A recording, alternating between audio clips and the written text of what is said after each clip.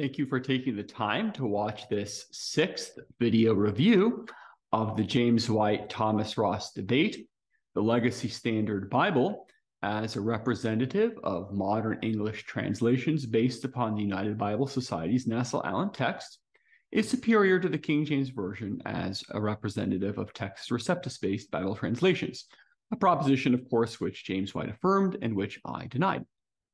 In the last several videos, we have been examining James White's astonishing claim that the King James Version translators would have been completely on his side in the debate. The evidence we've examined up to this point makes James' claim look highly historically uninformed. We are now going to continue our examination of the translators to the reader and see what we can learn from it about the LXX, the Latin Vulgate, and the scholarly qualifications which are desirable for work with the biblical text. We will discover that the evidence against James White's claim will grow even higher. But let's begin with a word of prayer. Father, we thank you that you are a great God. Thank you for giving us your word through Christ, the final prophet, the eternal word of God, and for his giving it to us by the Spirit through holy men of God. We pray that we would reverence, bow low before it, humble ourselves before every word of your truth, and that we would love it and defend it, be willing to lay down our lives for it, and that this review video would strengthen true believers that watch it in their faith in the inspiration and preservation of your word. We pray this in Jesus' name. Amen. All right.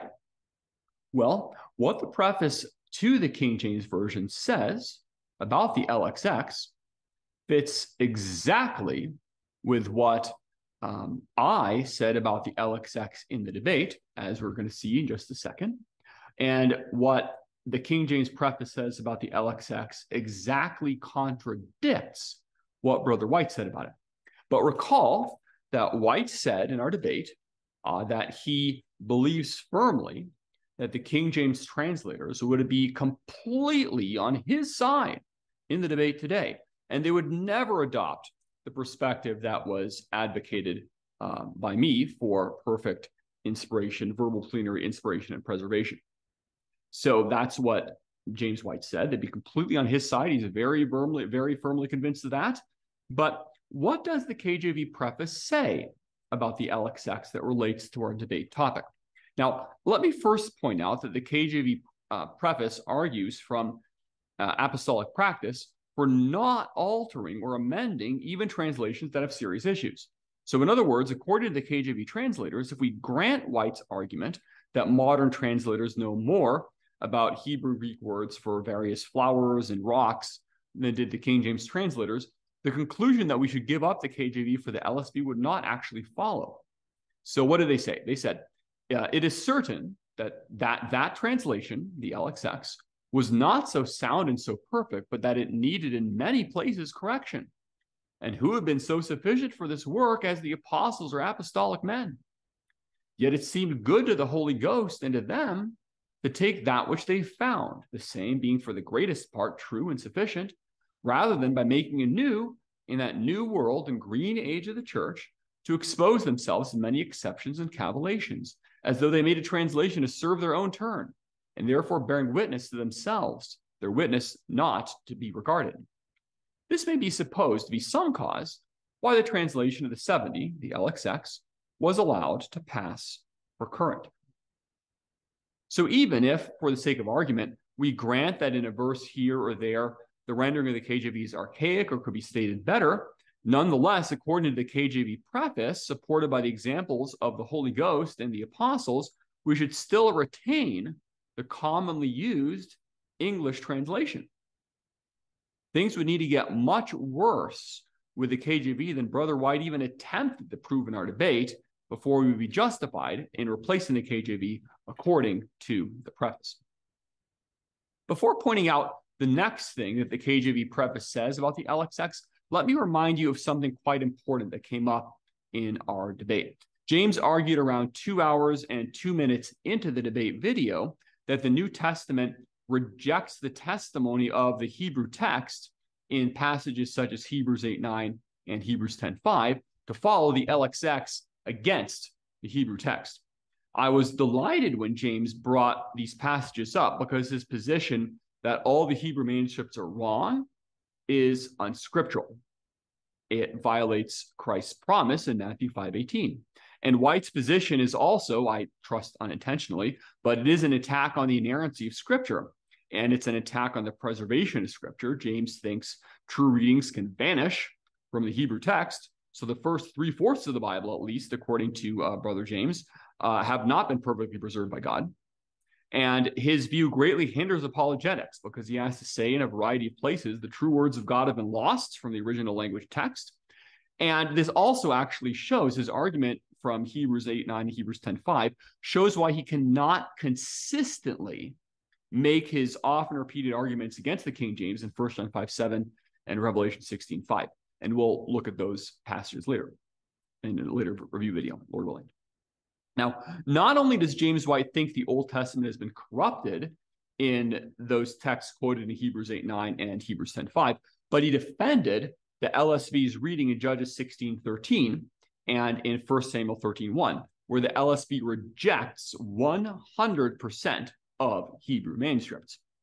So I believe it was an answer to prayer when James brought up his unscriptural argument on Hebrews 8:9 and Hebrews 10:5, as we had prepared quite a few slides ahead of time to deal with exactly this argument that he would make to attack preservation. The sort of argument that Brother White makes here is one that was discussed in the King James only Baptist seminaries that I went to quite a long time ago now. And James is not making a new argument here. And the response that I made to his argument is what has been the standard response of Christian orthodoxy since at least the times of the Puritan John Owen in the 1600s, the opponents of biblical preservation who were his contemporaries. And furthermore, James White had made exactly the same argument when debating Douglas Wilson. And Wilson's answer, which is that there's some canonical readings that are not original readings, is highly unsatisfactory. And so that response by Douglas Wilson was just as pernicious to the Word of God as is White's argument. Now, in light of all this, it was interesting to see James say, okay, got ya, sorry, in our second cross-examination, as if he was about to wipe the floor with me by making an argument that I was totally unprepared for and for which there was no answer, when I actually had 18 slides on this very argument pre-prepared, covering the very passages that James White brought up, and was praying and hoping that he would bring up this topic in the debate. So God is very good, and we praise the Lord for that. Now, the allegation that James makes that New Testament quotations of the LXX are made even when the LXX mistranslates the Hebrew, that is an important enough allegation that I want to make it a separate debate review video. And I intend to do that, Lord willing, when I get to reviewing that portion of the debate. My point in bringing it up now is that the King James Version translators and the preface to the King James take exactly the same position as I did, and specifically repudiate what White argued. They said that the apostles had the Hebrew text as their final authority and rejected the LXX to follow the Hebrew whenever the two differed.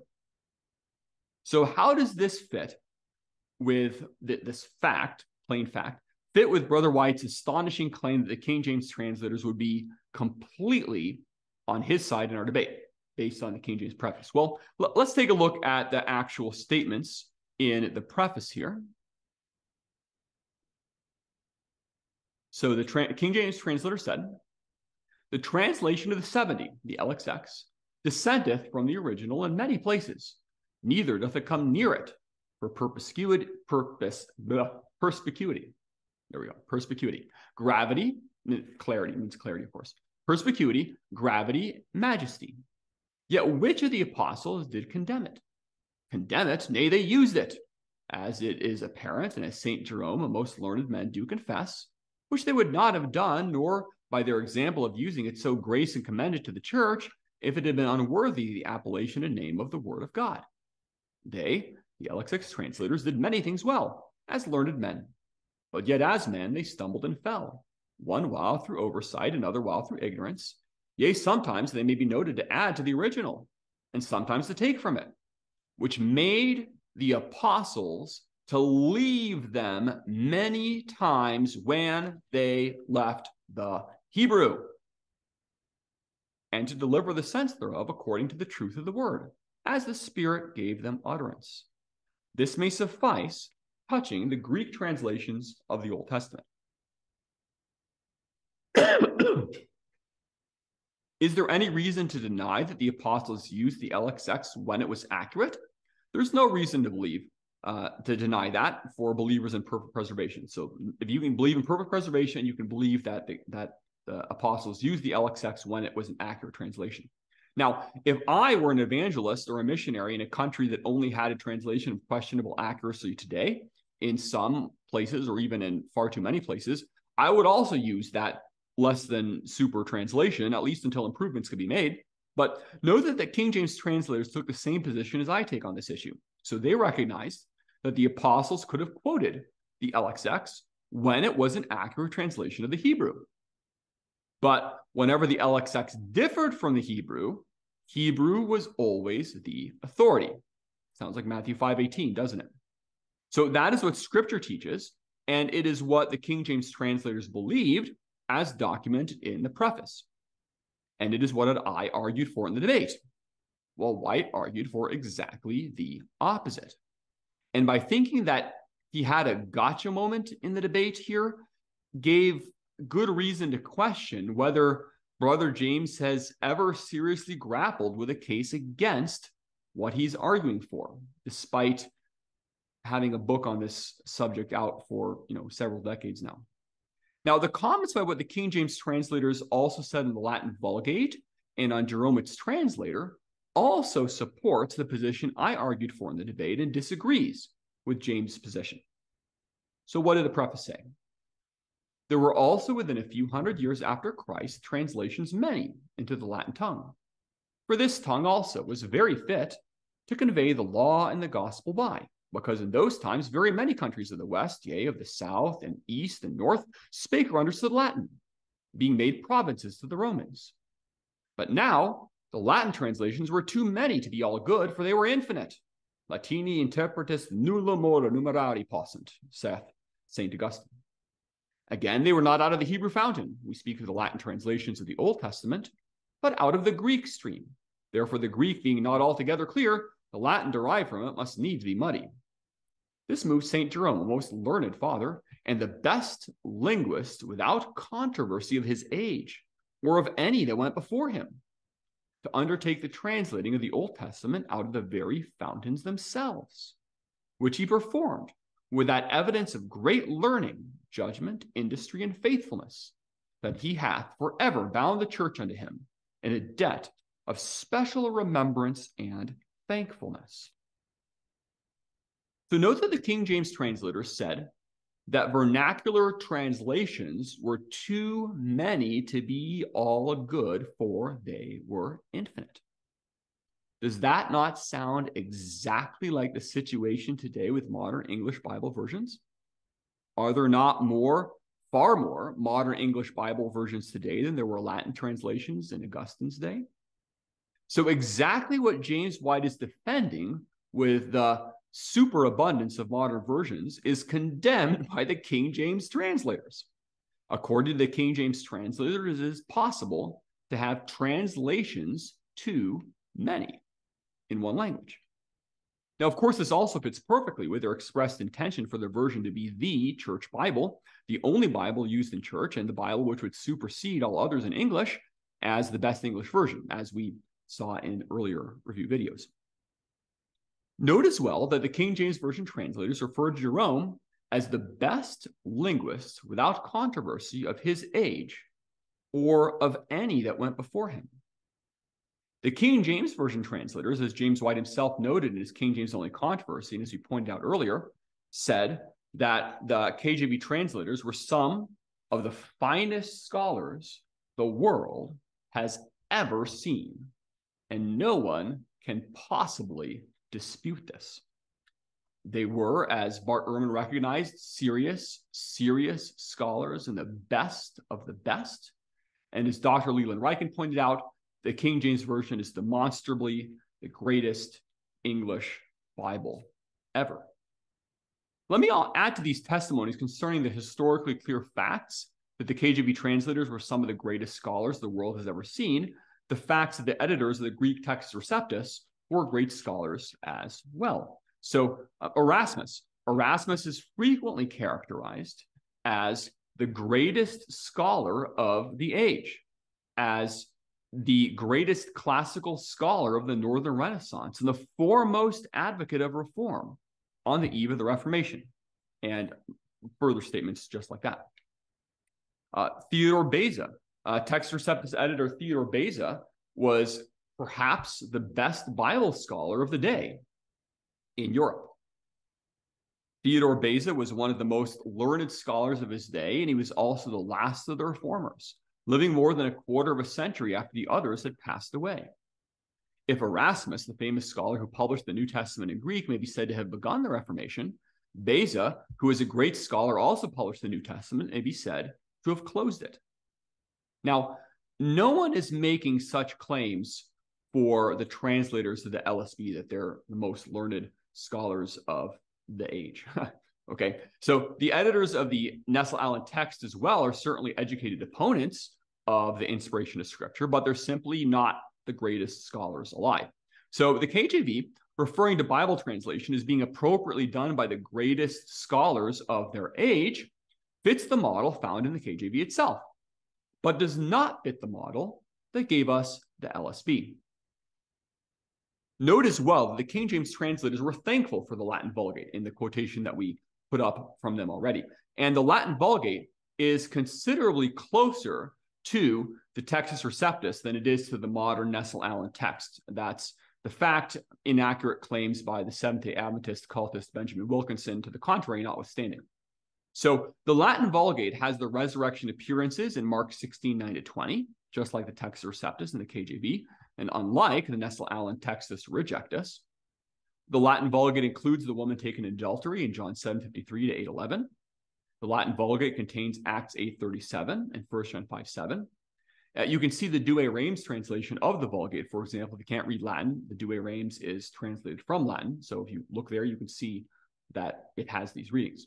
So as Houghton's standard introduction to the Latin New Testament, published by Oxford University Press, says, the Vulgate is closer to the latter standard Koine or Byzantine text. It was once thought that Jerome's Greek text was similar to Codices Sinaiticus of Vaticanus, but this is no longer the case. So if we agree with the King James Version's translators' assessment of the Vulgate, their positive assessment of the Latin Vulgate, then the King James is superior to the LSB because the King James is much closer. The Vulgate is basically a Byzantine type text, which is much closer to the King James than it is to the LSB. So what have we learned then in this review video? Well, we've learned that the view of the King James translators about the Greek LXX or Septuagint was exactly the same as the KJV-only confessional bibliology position on the LXX that I advocated when debating James White. Furthermore, what the translators to the reader says about the Latin Vulgate and about the qualifications for doing textual and translational work strongly supports the superiority of the KJV and its underlying language text and to modern versions like the LSB and their underlying language texts. The document James White cites as evidence that the KJV translators would be completely on his side in our debate, which Brother White says proves very, very firmly that his position is correct, actually disagrees with what he says 100% on issues like the LXX and agrees with what I argued 100%. Oops. In our next debate review video, we will look at what the translators to the reader indicates about how the King James Version compares to other English versions. We will see that the actual evidence is that the King James Version translators viewed the KJV as superior to all other English versions then extant, and believing their argument necessitates the superiority of the KJV to modern English versions based on the corrupt Nestle-Aland text. So thank you for watching. May the God of all grace, by his word and spirit, perfect, establish, strengthen, and settle you. To him be glory and dominion forever and ever. Amen.